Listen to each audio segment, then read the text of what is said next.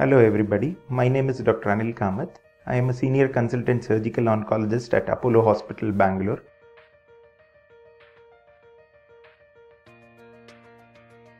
In stage 1 is when the cancer is detected very early and affecting only a small portion of the prostate.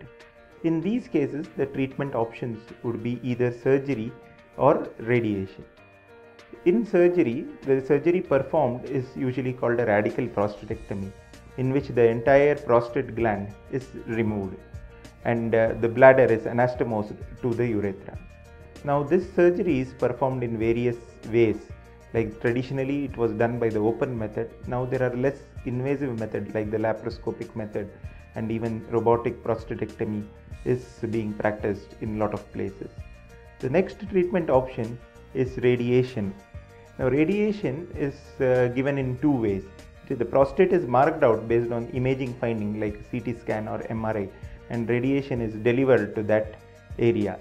Radiation is of two types. One is teletherapy, in which the radiation is given from outside, and brachytherapy, in which implants or wires or beads are placed inside the prostate and radiation is given in a higher dose to that area.